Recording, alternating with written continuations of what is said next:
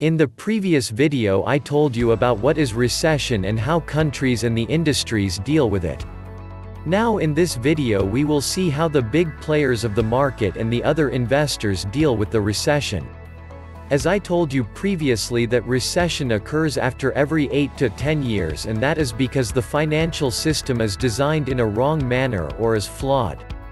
So, the big investors are well aware that after every 8 to 10 years a recession is going to hit the economy. They have already been in the market for so long and witnessed things like this happens before, and they also have an idea of what should be done in times like this. Firstly, they know how the government will deal with problems like this. When the government lowers the interest rate, the country's currency and the stocks have become unattractive for the investors. Investors know that if economy gets weak, then the price of the stocks and its currency is going to depreciate. So even an appreciation of 5 to 10% can cause them millions of dollars of loss.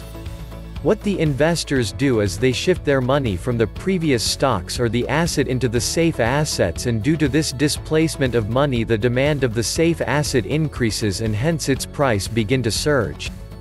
Now less than 1% of people are aware of this phenomenon, and they are the ones who benefit from this phenomenon. But now you are well aware that what happens and what needs to be done in situations like this. And so, if you know about the safe assets that investors invest in, even you will be able to benefit from it and get exponential returns. So, in the next video I will reveal the safe assets with the investors' investment and benefit from the recession.